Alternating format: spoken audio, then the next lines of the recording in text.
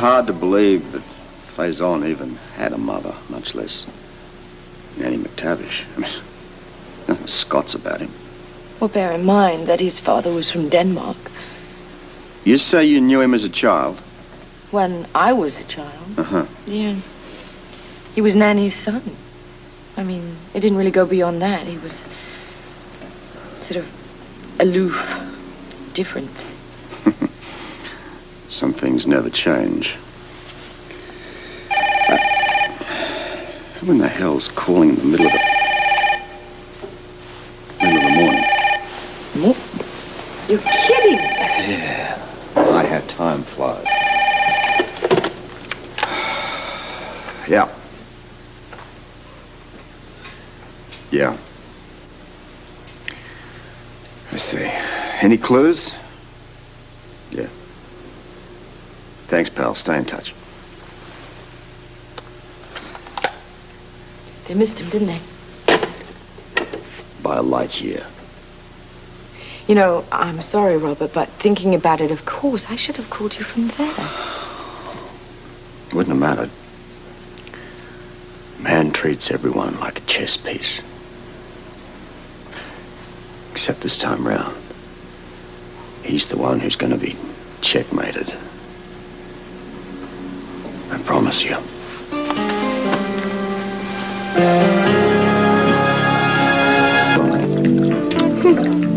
You want some food?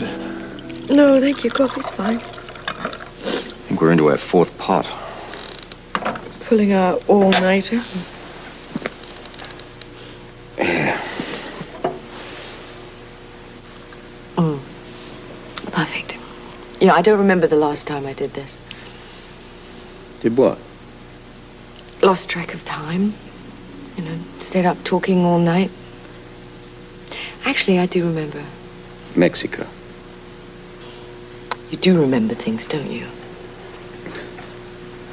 Well, I'd be lying if I said your memory hadn't crossed through my mind occasionally. You're being kind. You're a happily married man. It's questionable. Besides, thinking about us has nothing to do with marriage. I mean, happy or otherwise. Oh? That's human nature. We shed a life. Dreams. Ambitions. I remember. Mine's not a computer. Shouldn't treat it that way. Can't just erase it when you feel like it, even if you might want to.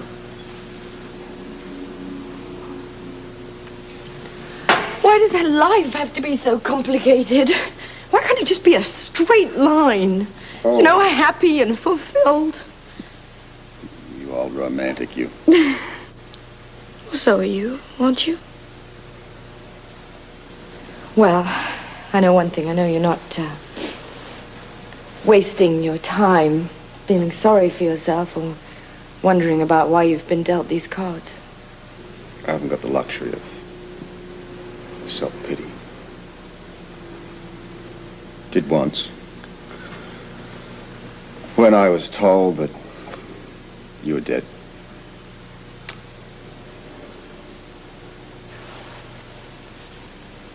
No matter what, I'll never be able to change any of that. God, I wish I could. Yeah.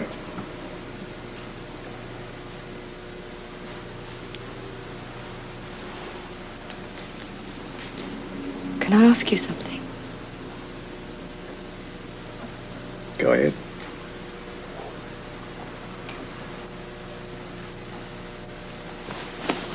So, what's our next move? Our plural? Our next move? I want to help. I want to help you find Faison and Anna. You don't have to do any of that. No, I think I do. I helped him do this to you. And I would like the chance to show him my displeasure. And I would love to see you have that chance. However, at the moment, I should contact Mac and Dominique. Tell them about this stamp. If the bloody thing's worth $5 million, Faison's not going to be too fussy how he retrieves it. What's up? Anything on Anna? No, nothing yet. Listen, but I may have something. Part of Faison's scam. It involves a stamp that was left in Taub's possessions. A stamp? This wouldn't be like an Egyptian-type stamp, would it? How would you know that? Great, in a minute. Listen, how did you find out about the stamp? Holly. Holly? Yeah, she's here now. It's a long story. I'll give you the details later. This thing's worth a fortune, and Faison thinks that Dominique has it. Yeah, well, he's right. Just dropped out of a antique box she had in her collection. You're kidding. No, holding it right here in our hands. It's a Sphinx stamp. It's good looking, too. Listen to me. You gather yourselves up and you bring that over here right away. I found the stamp. Apparently it's in an antique box. They found it that easily?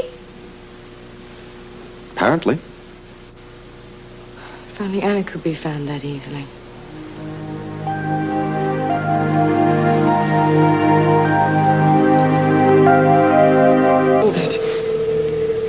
Just what Faison wants so badly. It's Egyptian. Must be a rare one. Yeah, it is. That's why it's worth so much. You say you didn't know you had this? Absolutely not. I didn't know it till it fell out of one of my antique boxes, and that was right when you called. My, Uncle Clive said that it belonged to him, to the family, and that your late husband had stolen it. Of course, who knows where Uncle Clive got it in the first place. Anyway, technically, we were just trying to reclaim family property. I just don't get it. I mean, with all the resources at Faison's fingertips, why would he risk so much just for something that would amount to what, chump change? You call $5 million chump change? $5 million? We're not talking drachmas here. Well, I don't know what Faison thinks the stamp is worth, but according to my magazine, it's valued only at about $100,000. You sure? Mm-hmm. See, right here. I think I'll have the Bureau check this one out. Oh, I don't believe it. Imagine when Faison finds out. Something tells me he already knows and doesn't really care. But it doesn't make any sense, Robert. Why would he go to all that trouble? Makes a lot of sense if you're Cesar Faison. So you think this is part of his plan? Why not? Sets up a scam and includes old Uncle Clive in it. They bring you apart. There's a commotion. There's a fog all around Anna's disappearance. Hell, I'll bet you even meant to find that playbill. And I played straight into his hands. I'm sorry. All right, fine. Now what? Is Nanny McTavish still alive and living in England? Yes? Know how to contact her? Yes. Since she retired, she's been living with her sister in Shropshire. Why? Let's get her on a plane and out here. How's she gonna help? Remember when we used to go fishing with Dad and he said, you want to catch a wily old fish, you use a familiar lure. Suppose you can make that call, please?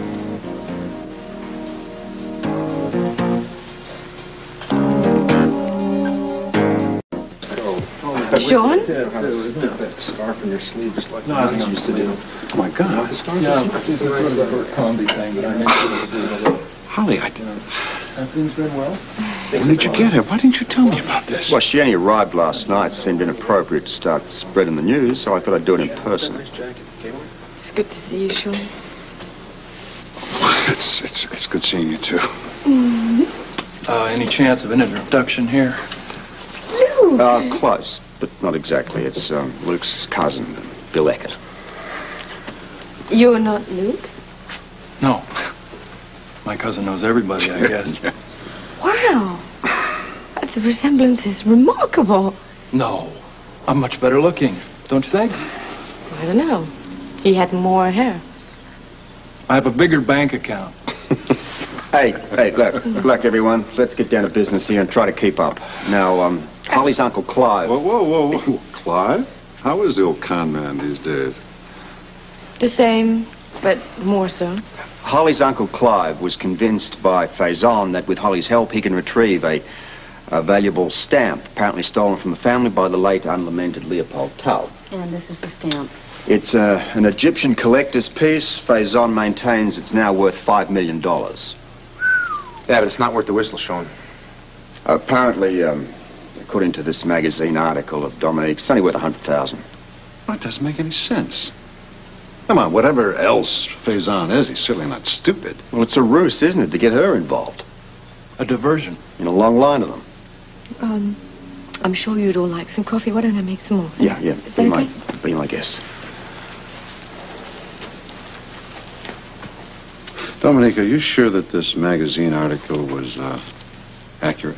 Well, I'm not an expert. I would have to just go by what it says. Maybe we should have this checked out by the WSB just to make sure, huh? My thoughts exactly. Okay, I'll handle it. What are you going to be up to? Well, Bill and I thought we'd pay a visit on Nick Barnes. Faison seems to be moving in and out of the country too easily. Robert thinks he's got a fake ID. I mean, he's a forger, then.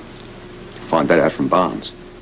Look, are you okay? Yeah, hey, with everything that goes on around here at the moment, it's just another day in the twilight zone. All right. Come on. See you later. All right. Goodbye.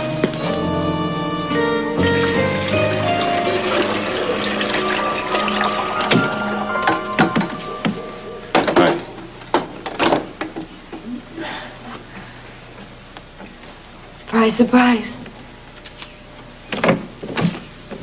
Yeah. I still can't believe this.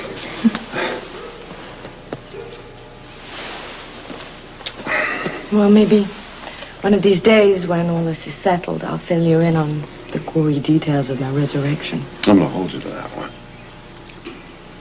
Must be pretty weird for you to come back here like this, huh? Of all the scenarios I might have come up with, I would never have conjured up this one. Not exactly the perfect reunion. The worst part is knowing that I was used as a pawn against Robert. Well, he's having a pretty difficult time of it right now, Holly. Why is Faison doing this? I mean, if he doesn't want the stamp, if he just wants Anna, he's already got Yeah, but Anna. that's not enough for him. Oh, look, we destroyed his cartel. We humiliated him. It's payback time. Does Robert... I mean... He really loves Anna, doesn't he? Yeah, he does. But... Holly, he thought you were dead. We all did. I wasn't making a judgment. You know, I don't have the right. I know. Anna is, Robert's wife. Mother of his child. Not that he isn't happy that you're alive and well, because he is. Really, if I could wish for one thing right now, it would be that we would find Anna alive and well. I know. No. All right, why are you asking me? Well, it's like this. I mean, I have this little voice running around in my head, and it's saying, Nick knows more. Nick knows more. Now, I want to know about Faison's employee list. Names. He did business with a lot of people. Why don't we narrow it down to hitmen and forgers? I know he had 2 hitmen. Faison used to call them Alpha and Omega. How collegiate. As far as I know, he only worked with one forger. The best. Bruno Malfatone. From Malta. How do we contact Mr. Malfatone? Not a clue. Last I heard, Interpol had picked him up for forging a signature of Napoleon. He tried to sell it to a collector for 10 grand. Sounds like that eliminates Bruno. Now, I also heard that he escaped 2 days later. What else? That's it. That's all I know. When I was here the other day, you know, I told you to try to remember anything unusual that you might remember from the days with the cartel. Did you come up with anything? Sounds a little silly, but I remember Taub asking Faison once something that sounded real stupid. Well, that's the kind of thing we're looking for. Taub asked Faison if he'd heard of from the Nanny Network. Okay, you happy? I told you it was stupid. Nanny Network? You know, I don't like hearing Nanny's name mentioned so frequently in conjunction with Faison. Albertone is Faison's top forger. Had a run-in with Interpol just recently. Maybe the Bureau have something on him. Easy to check out. I'll handle it. Did Barnes tell you guys anything else? Barnes overheard a conversation between Torben Faison where he was talking about a nanny network. What? Robert, you don't think I don't know. I don't know what to think where this man is concerned anymore. I'm all out of ideas. But I will say this, and everybody should listen. I don't know where this case is going anymore, and I don't know how long it's gonna go. But you've all got lives to lead. What's your point? My point is this, that I can't keep asking you for help and leaning on you. This could get a lot more dangerous. Like the man said, what is your point? He doesn't have a point. Well, I don't know about all you guys, but I'm I for one in blood, and I'm in it to the end, Robbie. And I'm in because he's in. Look, why don't we do this the easy way? Everyone who wants out, raise their hand. Oh, that takes care of that. Well, not too good at speeches when it comes to stuff like this. So, a simple thank you is going to have to do. But to make this official, I think I should swear you in and issue weapons at this particular point. Robert, I might be on the game, but I've never liked guns. No problem. And I want to help, but I'll pass on the firepower, too. All right. I'm going to deputize everybody else for the duration of this case until we catch this man. Or we kill him. All right. Everybody raise your right hand. That is that one. Well, I hope I don't have to use it. Amen to that. I'd be a lot happier if you and Dominique would take a long holiday somewhere. It's not going to happen, Robbie, so you can just forget about it. I'm happy you're with me on this regardless. I find on a day-to-day basis it's getting tougher to hang in there. I think I know how you feel, you know? I mean, if I was in your place, I don't even know if I could function with a clear head. I wonder sometimes whether I am. Hey, listen to me. I am more than just involved in this with you, all right? Ever since we became family again, it's what I wanted. It's what's important to me. I'm not going to lose that again. No argument from me, bro. I just wish my whole family was intact. I mean, I miss my wife a lot. I miss her. I know you do. Fact is, it's weird. I don't know where she is. If she is. I don't even know whether she loves me anymore. Wait a minute. Don't even say that, all right? You're playing right into Faison's hands now. On top of all of that, I have Holly telling me that Faison knew Anna as a kid. Look, it probably didn't mean anything, all right? I mean, think about it. We went through everything. She never once said anything to me about her involvement with this guy. She never even hinted at it. Because it didn't mean anything, Robbie. Or maybe it meant too much.